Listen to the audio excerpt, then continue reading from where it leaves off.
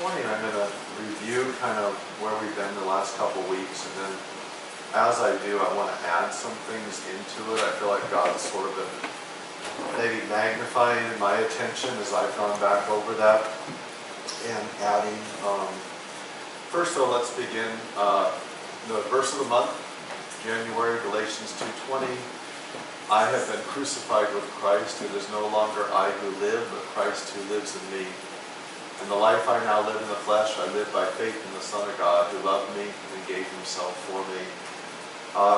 I keep thinking I'm going to get to that Sunday where I actually teach on this verse a lot, and I keep finding God's adding to the current thing so much, so who knows, maybe we'll roll this one into February too, but this is so powerful.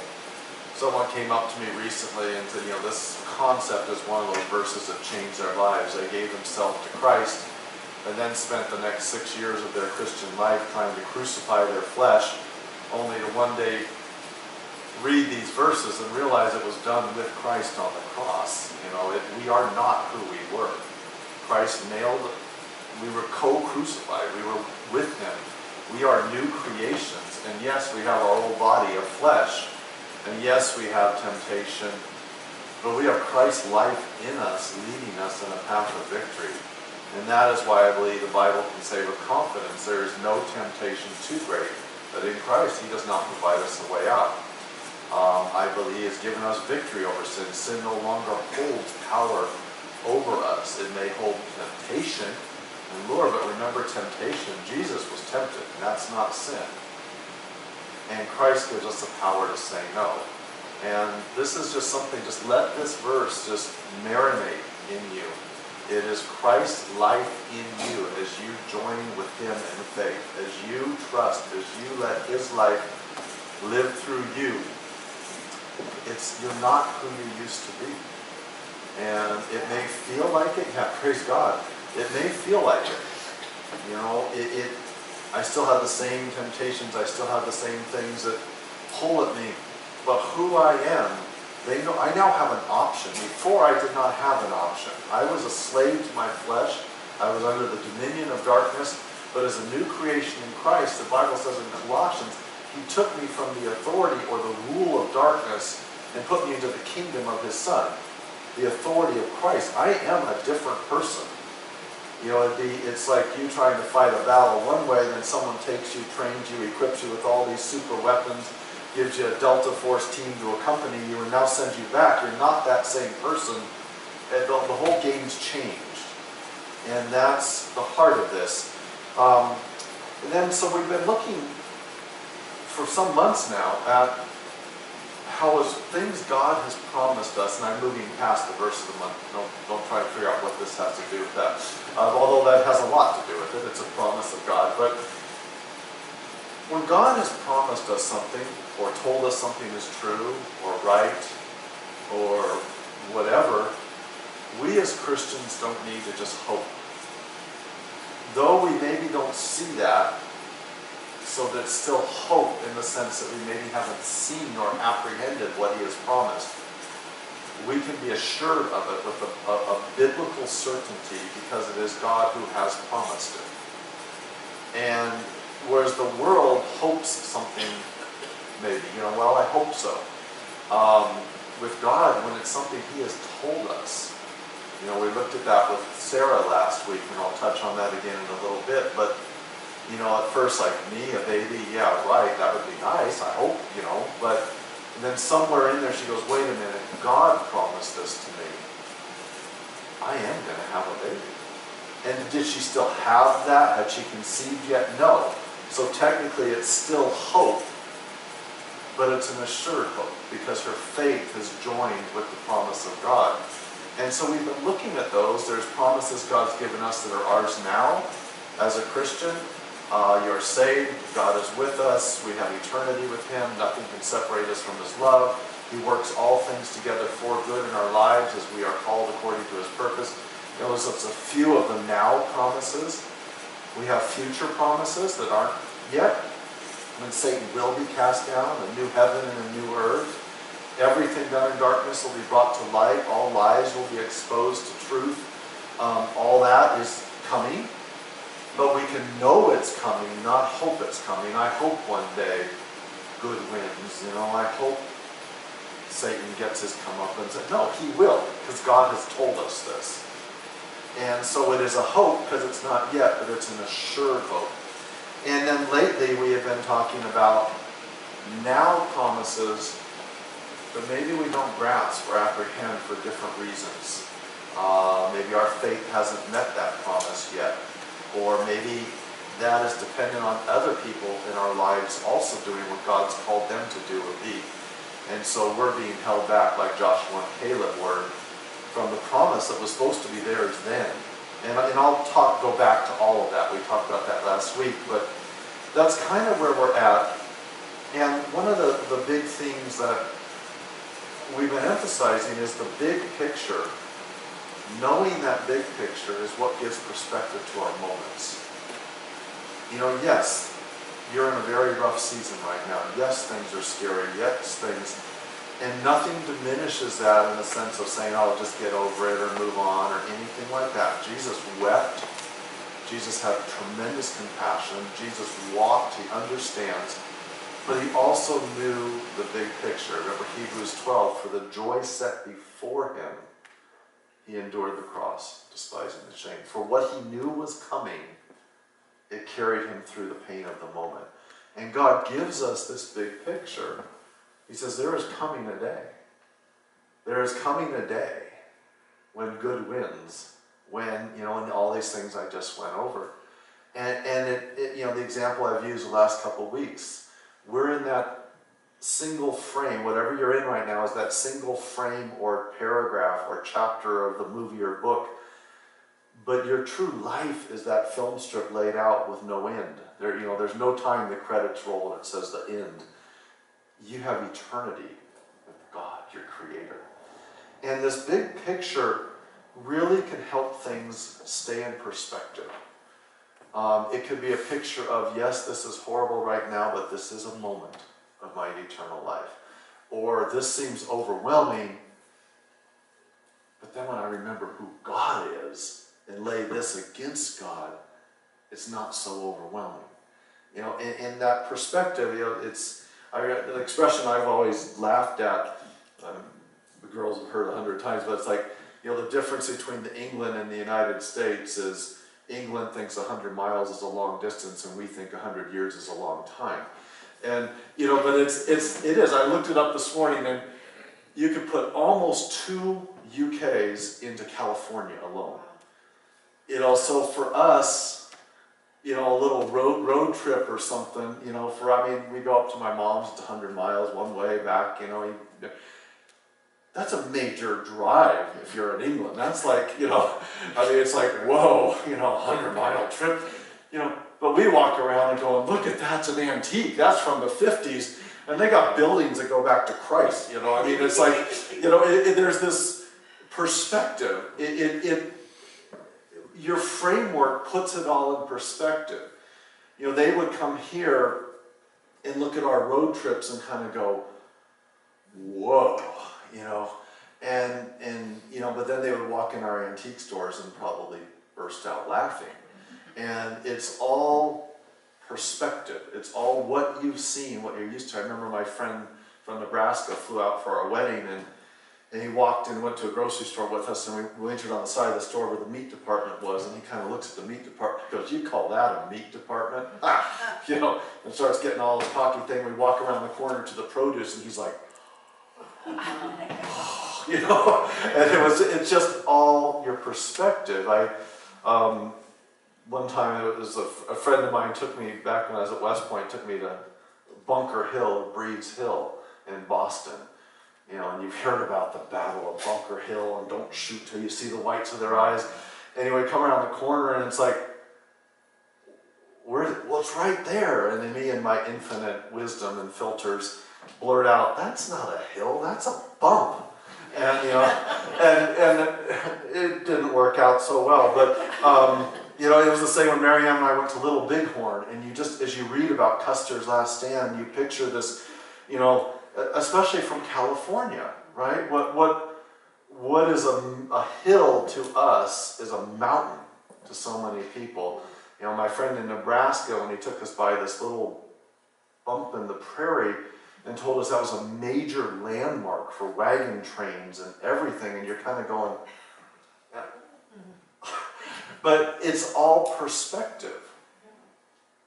And that's, you know, these are funny stories, but the point is, if we can get a glimpse of who our God is and what eternity is, we can then lay what we're seeing in the moment against those pictures and gain that perspective.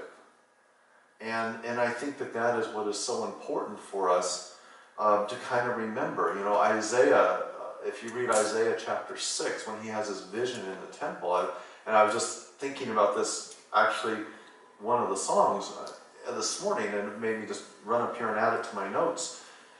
You know, Isaiah's cruising along, doing whatever Isaiah did, and then boom, you hit Isaiah chapter 6, and he has a vision of God in the temple. And instantly, any pretense Isaiah had of his own goodness or anything, laid against this vision of the holiness of God, what does it say? Isaiah falls flat down on his face and just cries, I'm done. Woe's me. I am undone. I am a man of unclean lips in the midst of a people of unclean lips. Basically, we're toast. What happened? He got a glimpse of the holiness of God. And suddenly, what he thought was his goodness, his I'm doing all right, or whatever. I'm not trying to put thoughts in his head. It doesn't really say, I don't believe, what he thought of himself before that. All it says is he got a glimpse of God seated in his throne. And boom, he's on the ground just going, it's over. And then, of course, the beautiful redemptive of the coal from the altars touching his lips. And I mean, it's an amazing chapter in the Bible. But again, it's perspective. And so that big picture is something, the full picture is something to keep in mind as we return to the spies in a couple minutes that went into the river we talked about last week. Keep this in mind. All 12 spies saw the same thing. It wasn't that the 10 went over one ridge and saw the giants and the fortified cities while Joshua and Caleb were over here napping. All 12 saw the same thing. And I know that's not 12. Saw the same thing, right? They come back. 10 choose to let that be all they saw. 2 choose to see the bigger picture. And to say, no, if God is with us, and God delights in us, and God has promised us, yeah, they're big, yeah, that's fortified, but that land is ours. Their favor, their protection has left them. But all 12 saw the same thing. And this is why I think the world often does not get what God intends it to get through Christians. Because we all turn on the news, we all face the bills, we all have the doctor's reports, and too often I think Christians don't respond a whole lot differently than the world. But we should. Because what do we say? We say we have the creator of the universe who breathes out stars, who dwells within us. His Holy Spirit is within us. And we have the picture of eternity. And we know the God who breathes out stars from his words. And I'm not saying we don't have tears. I'm not saying we don't have that initial, we've got to start to wrestle it captive. I'm not saying our problems are really trivial. I'm not saying any of that. But I am saying, at some point, we're supposed to be Joshua and Caleb. Because I really believe that promised land is not just heaven, but it's the life we are promised. A life where we can walk in an abundance of joy and peace and victory over our enemies. I believe that is something God desires us to walk in, but it is only entered into by faith, which sees a bigger picture and a bigger God and applies it to the obstacles. When the world comes up against an obstacle, what do they have? They have, I hope so, they have a world's hope, and they have their own resources. When we come up against an obstacle, what do we have? We have our resources, but more importantly, We have our Creator who says, I dwell within you, and I love you, and I made you, and I work all things to good, and greater am I who is in you than he who paces about like a roaring lion seeking to devour you. I have given you mighty weapons for demolishing strongholds of darkness. I love you. I have adopted you. You are my child. You reign in my courts. You are seated in heaven with me. You are a holy one, set apart for me, by me, unto me. You are mine, and I am yours. And we bring that to bear against what we face. And, you know, those of you who know me know I battle anxiety. I worry a lot. I'm always what-ifing. I get that. I wish I was a better example for you guys. I know I've come a long way, though. And I just continue to take captive and try and do my best. And, you know, to know what is true and to walk this. But God is the creator. We are the created. And that God says, I am for you, not against you. I will never leave you or forsake you. Whatever you walk through as you walk in my Spirit, we will walk through together. And that changes everything. Notice Joshua and Caleb didn't say, you know, no, we're just going to go, Alibaba, and the land will be ours. They said, no, we need to go and still occupy. We are going to have to engage in combat. We do have work to do. But God with us, delighting in us, that land is ours. That's the Christian life. Leaving my notes right now, what just comes to my mind as I stare at Goliath, and many of you understand because I use this example, but what happens? David comes to bring stuff to his brothers. There's this giant, 9'6" at least tall, glittering in armor, a shield bearer carrying the stuff, 30-pound spear tip. And all the warriors of Israel, including the king himself, are trembling in their boots. And this Goliath, this Philistine, is taunting the people of God. And David's just indignant. He's like, who is this uncircumcised Philistine taunting the armies of the living God? Will no one go up and face him? And what was it? What was Goliath suggesting? A one-on-one, right? Mano-a-mano, or whatever that expression is, right? Whoever wins. Everyone else gets the fruit of the victory of one of us. Whoever wins. So David, from whom the line of David, Jesus comes, who's inherited the throne that endures forever, as promised. David says, I will step up. And we know the story, the sling and the stones and all that. Goliath falls. David cuts off his head with Goliath's own sword, picks up the head. The army of the Philistines tremble. The army of Israel is emboldened behind the faith and victory of one man. And they charge forward, and the army of Philistines is driven from the land, and the army of Israel comes back and plunders the enemy's goods. We have our David. God has gone forth. He has taken us from the authority of darkness. He has driven back. And it is now for us to follow behind him and to plunder the enemy's camps, to start to see marriages restored, addictions falling, the lost coming to the light, to see these things happen, to see sickness fall away, to see, is it a battle? Is it a war? Absolutely. Are there casualties? Yes, there are. But if God is with us and delights in us, and he has promised us, we come behind the victory of Christ, the army of the living God. And this is just this package, this big picture, this thing that we can't lose sight of.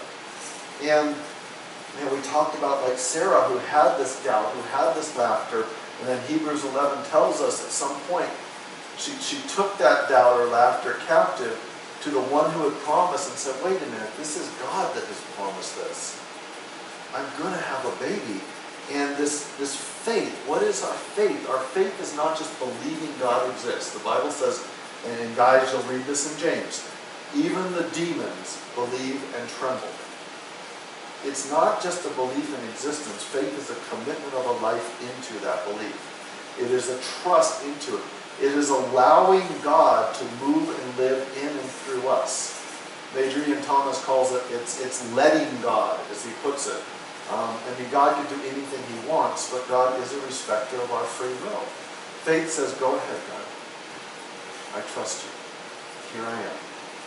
Your life lived through mine.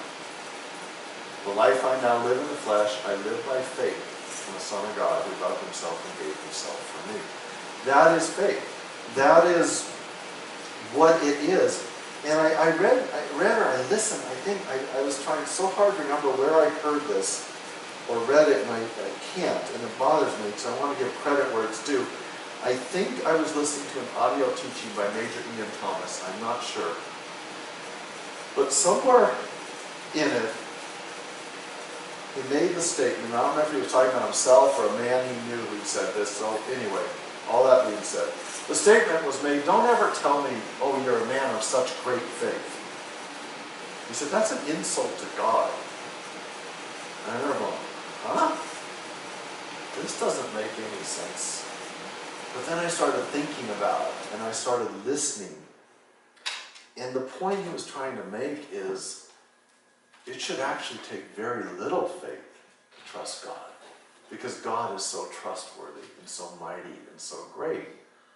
And he used the example, he said, someone asks me, do you travel much? Yes. How long sometimes? Oh, sometimes I'm out of country for 3 months. Does your wife go with you? No, she doesn't. She stays back at home. Wow, you've got a lot of faith in your wife. He goes, do you receive that as a compliment about your faith or an insult against your wife? It's an insult against the wife. Why shouldn't he trust her? Why should it take great faith to trust his wife while he's not at home? What does that say about the wife? But yet we go, wow, you have such great faith in God, to the ones that step out, the ones that, and I know the point of that compliment. I'm not, don't get nitty gritty. But the point of his comment, though, really gave me pause to think. When I start to consider who my God is, and his trustworthiness, and the love he showed poured out upon a cross, his presence with me, his power, when I start to think about that, he should be the one in my life who I need the least faith to trust and follow.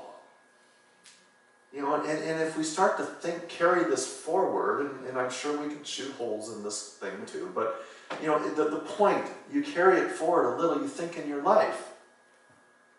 The ones that you've come to know and trust and found reliable and everything, do you exercise great faith to trust them? No. It's the ones who maybe aren't reliable and have let you down and don't really have maybe the capacity to do what they promise. Those are the ones, if you choose to trust them, you're taking a big step of faith, right? And the way this was worded, it really spoke to me. And again, it took me back to Sarah. She considered him faithful who had promised. In the natural, what was promised her was something just beyond human realm. Abraham's 100, she's 90, whatever, and I know it's a little before that point, but it's like, but then she considered him faithful who had promised. She's like, he's more trustworthy than all the science, all the experiences of life, all well-intended voices of people around me. He's God. He's the creator. I the creator. And it really, I don't know, I wanted to throw that out to you kind of as a point of thought, to think about, because I think it really awakened me, and I'm sure down the road I will talk about heroes of the faith and go, oh, this person had great faith. But let the little nudge come back. And remember this point, though. Really, it is God of whom the least faith should be required. And when you think about that, what does Jesus say? You have faith the size of a mustard seed. Yep. What is possible to you as a child of God? That's encouraging. You know, he's not asking for us to have gargantuan faith. Just trust. Let me. And see what happens. You know, and it's just an exciting thought. I don't know, for me anyway. And so then we moved into the spies, the whole story. So we saw how Abraham was promised the land by God, and God did so by covenant. And we talked about the animals were split in half, the blood flowed between them, and God passed. God alone, not a covenant of two. Abraham did not have to make his promise to God. God said, this is simply my promise to you. And you will enter, your people will enter by faith into this covenant. That was our role. Abraham's people's role was faith for the covenant of that land. We see this come with Joshua and Caleb. We see the fulfillment. The land was theirs. It was ready. God said, I'm leading you into it. And what was required was the people to choose faith and to cross the river and occupy. And so we see this. This is important because we ourselves are in a covenant sealed by blood. Jesus was the final sacrifice. He died and his blood poured out. And again, it is a one-person covenant. It's all God's doing. Which is really nice because it doesn't depend on I'm a great Christian this week and I really blew it this week. There's one thing that seals us and we receive the inheritance of that covenant, the promise of God, and that is our faith that joins. Covenant is a sacred word to God. In this day and age, it means so little to so many. You know, we enter into agreements, be it whatever, marriage or legal or whatever, and even when we've signed a legal agreement, what do people half the time seem to want to do? Find a lawyer to find a way out, a loophole. You know, I know it's romanticized. It's probably one of the reasons I've always loved the Louis L'Amour Westerns, because a man, you know, his word was his handshake, and that was it. You know, and if you called a man a liar, you stepped in the street and drew guns. Why? Because your business was conducted on your word, and if you gained a reputation as a liar, you couldn't do business. It was done. You know, they didn't have lawyers on every corner drawing up triplicates and having a second lawyer check it to make sure they didn't miss anything and yada yada. You just, and I know, like I said, this is romanticized, I know this, but there's something that harkens in us to a day when your word is your word. The Bible tells us of God that it is impossible for him to lie. When God gives us his word, it is his word. And it's as good as done. Now again, as we've been studying and looking at different promises of God, we need to know context, conditions. They're not blank checks to go live any way you want. Many of his promises are for specific moments or postures of heart or things, but knowing them. And his covenant of salvation, his presence with us, it is based upon our faith. Remember, the people of Israel, they were losers. I mean, he parts an ocean, he delivers them from Egypt, he protects them from plagues, he does all this stuff, he wipes out Egyptian armies, and they are just moaning and groaning and complaining and ungrateful and faithless and everything else, and he is still prepared to give them that land because he said he would. That's the way God does covenant. No, I told you I would. This is dependent on my word, not your performance. So, you know, the law was a covenant-based. You want to try that? You want to try the old covenant? Okay, here's my standard of holiness. You live up to it, and we're good. Kumbaya. And we find out we can't.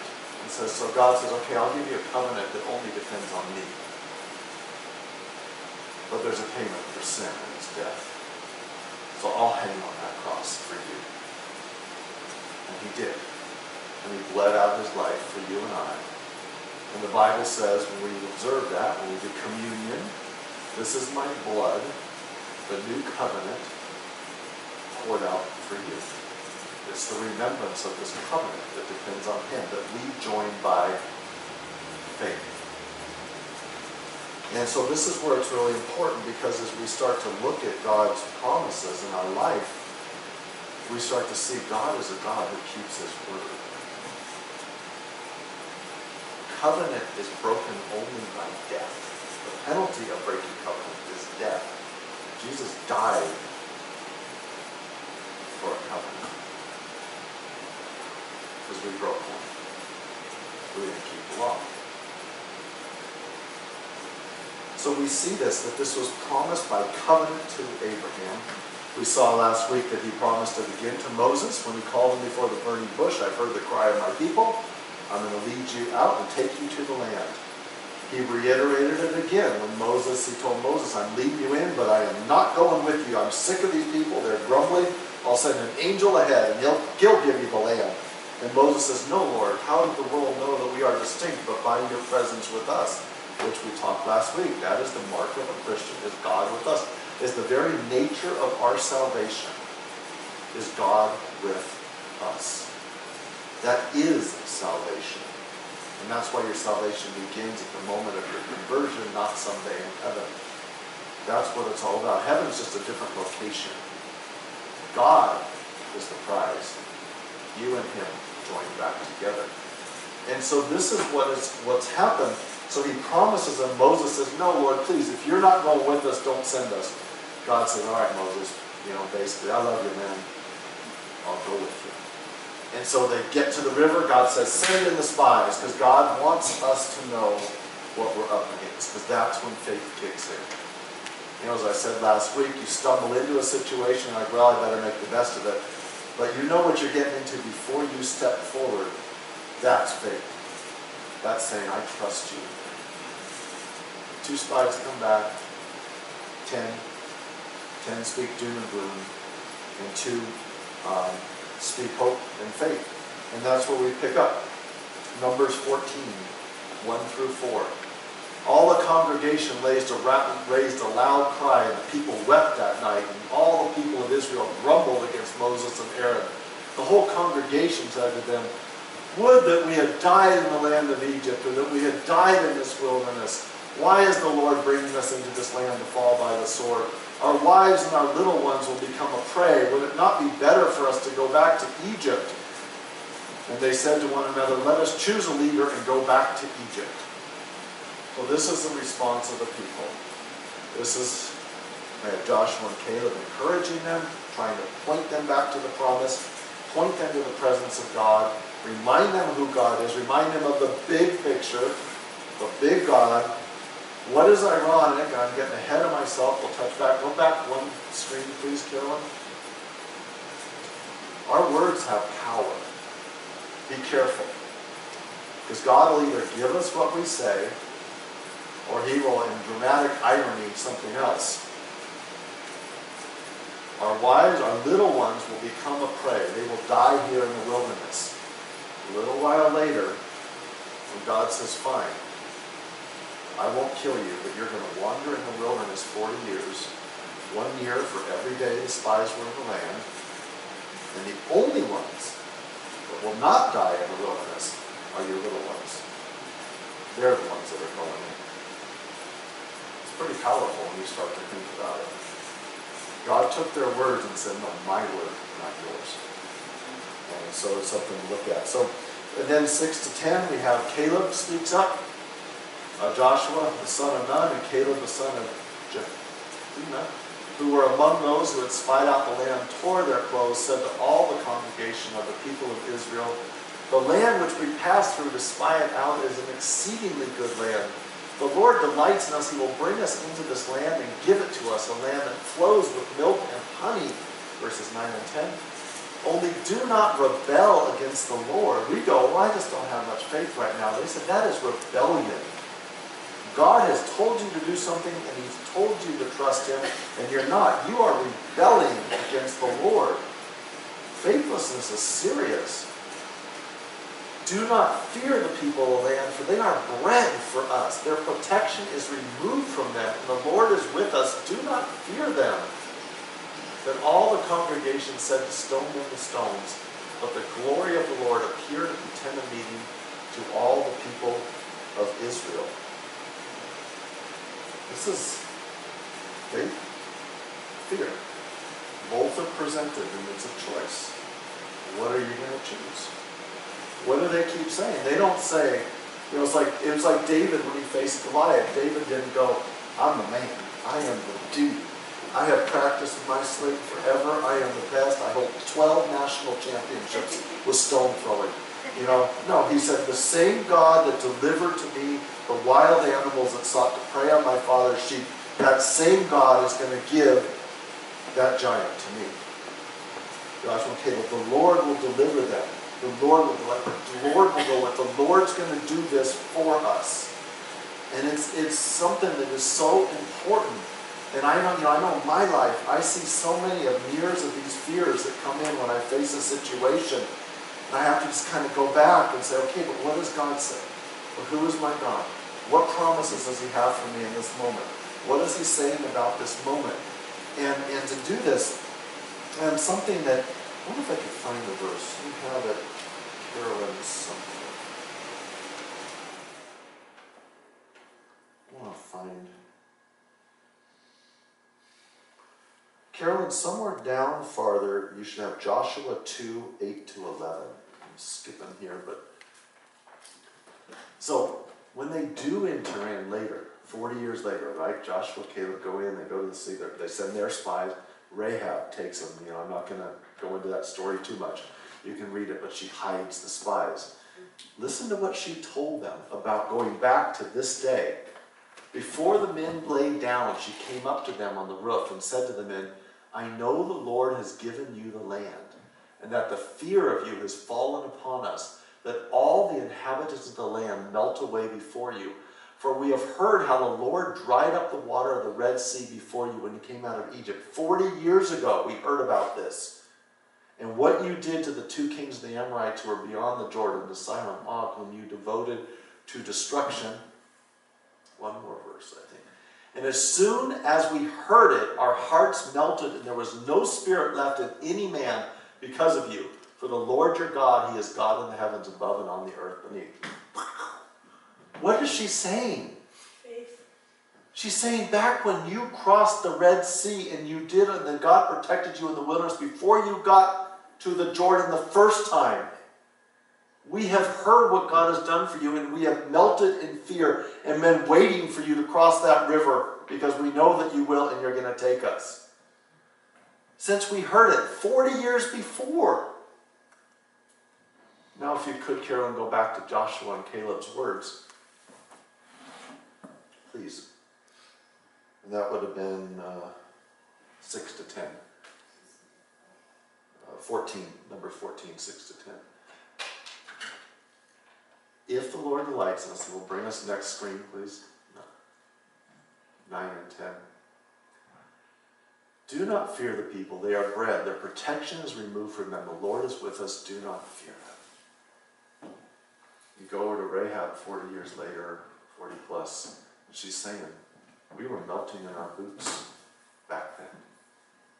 They were ready to be taken. The land was prepped. The people, the fear had already gone ahead of the people of God. But they did not have faith to step into that victory. And that's something I think for us to really be careful of as Christians. God has done work. And yet so much of what he died for is unredeemed. Because the body of Christ does not step out into that victory and drive the battle into the face of the enemy. We go into defensive mode, I think, so often, and just hope we kind of don't mess up too bad until heaven comes or Jesus comes back. It's the same, no. But the indignation of David, they were God's people, indwelt by the Holy Spirit of God, covered in the blood of Jesus, who defeated darkness, who removed us from the authority of darkness. No. No. Moses intercedes because God just gets so tired of the people. Because I'm going to put a plague, I'm going to pick a new people. And Moses said, no, Lord, please don't. He begs before the people. And God agrees to spare the people. But that's when he says, but not one in this generation, Joshua and Caleb, will enter that land. The children will. But you will wander 40 years in the wilderness, for 1 year for every day the spies were in the land. Do you think our response to fear versus faith is important to God? Those spies that I told you to send in were in 40 days, so for 1 year for every day. They brought back to you fear, and they brought back faith. They told you what was possible. They told you this is a land flowing with milk and honey. The fruit is so big, 2 men have to carry practically a bunch of grapes. It's yours, because I told you it is. But you got to go get it. I'll be with you. I'll deliver it into your hand. And I know it's so easy to stand up here and preach this, and it can be so hard to live it. I have gone into times when I have prayed for something I was so confident. This is not God's desire. This is not in. And I did not see the deliverance or the healing I fully expected, or it's discouraging. It is. I understand that. I've come to places, I've told Marianne, I said, you pray for him, nothing happens when I do. You know?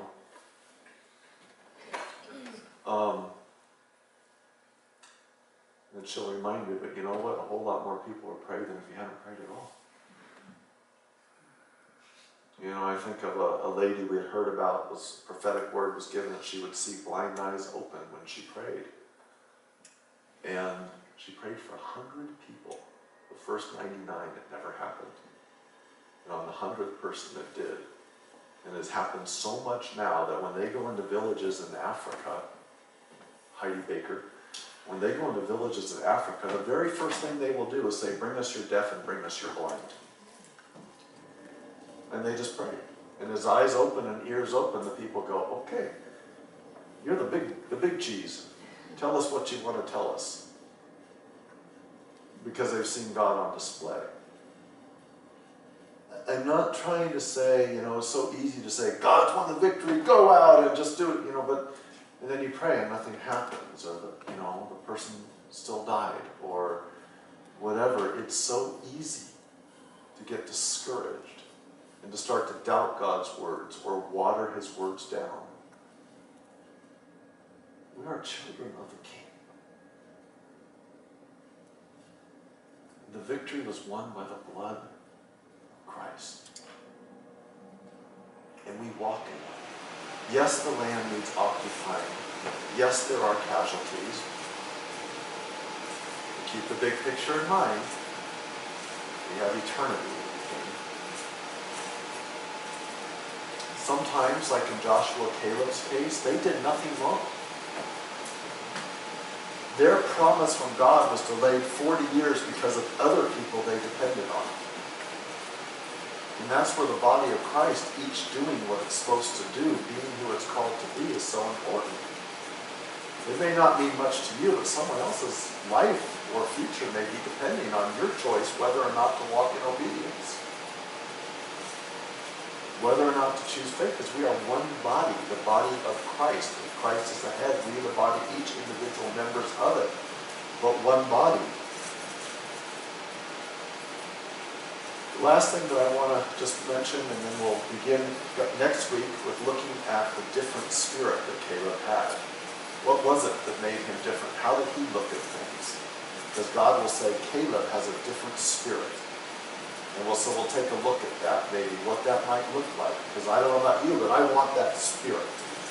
I want to be the one that enters into that victory. But the last thing I want to say is the people survived. God clothed them, fed them, took care of them. They did not see the fullness of what was available to them, but they were still taken care of by God because of the intercession of Moses. He interceded before God for the people. And I want to leave you with 3 verses. Romans 8:34. Who is to condemn? Christ Jesus is the one who died, more than that, who was raised, who is at the right hand of God, who indeed is interceding for us. 1 John 2:1. My little children, I'm writing these things to you so you may not sin. But if anyone does sin, we have an advocate, an attorney, an interceder with the Father, Jesus Christ, the righteous. Hebrews 7:25. Consequently, he, Christ, is able to save to the uttermost those who draw near to God through him, since he always lives to make intercession for them. At every moment of your life, Christ is seated at the right hand of his Father, interceding for you. Christ is bringing your name. He is bringing you before the Father constantly. He is constantly abdicating on your behalf, interceding. Father, those are mine. Father, I love them. Father, I died for them. Father, those are mine. They're my friends. They're my bride. Constantly. Always lives to make intercession. You mess up, there's Jesus going. Satan, the accuser, is going, did you see that? Huh? And Satan's going, yeah, just see them? I mean, Jesus, I love them. They're mine. They're mine. I died for them. They're covered in my blood, my righteousness. They're mine. If the intercession of Moses moves the heart of God, how much more the intercession of his Son for you. I hope that's encouraging to you as you walk out the door and you go through this week knowing that Jesus is seated at the right hand of the Father, continually bringing you before the Father's remembrance, speaking on your behalf, because he is absolutely crazy about it. He loves you so, so much. Father, I thank you for that. I thank you for your love, Father, and your goodness, your presence with us, your victory that we walk in. And I ask that you strengthen us, Lord. Help us to see that big picture, Holy Spirit. Awaken us to visions of you and your holiness and your majesty and your might, Lord, that we would bring it all in perspective.